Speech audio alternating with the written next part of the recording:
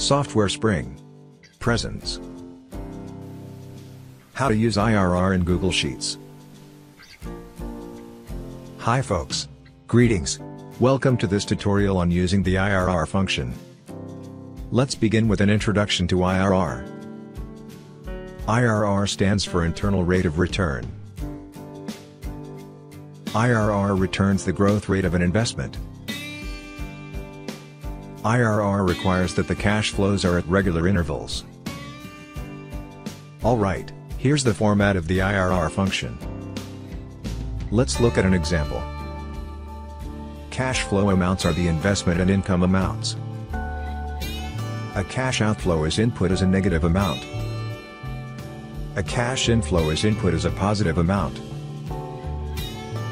Rate guess is optional, and is the guess of the interest rate. If this attribute is omitted, 10% is used as the default value. Going forward, here is the objective of using the IRR function.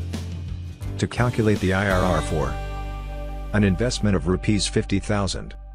Yearly income of Rs 10,600. Investment time frame of 6 years. Alright, let me type the investment data here.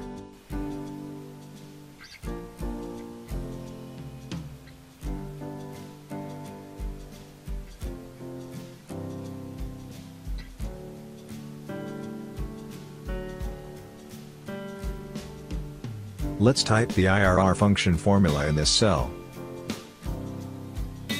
First, type equal to IR. Select IRR. For cash flow amounts, select this range.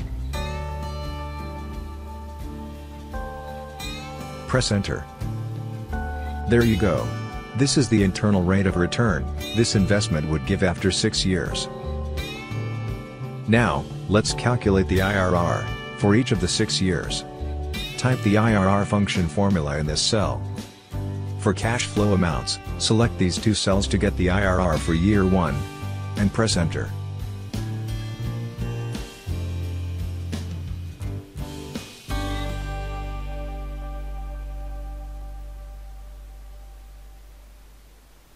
Now, before we copy the formula down these cells, we have to make the address of the investment cell, C3, absolute, because the investment amount should not change.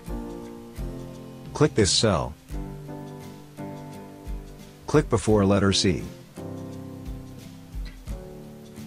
Press F4. Delete these $2 symbols, because we want the address of cell C4 to be relative, and press enter.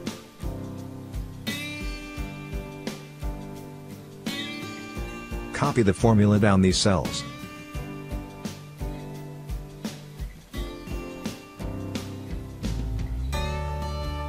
Alright, here are the IRR for each of the 6 years.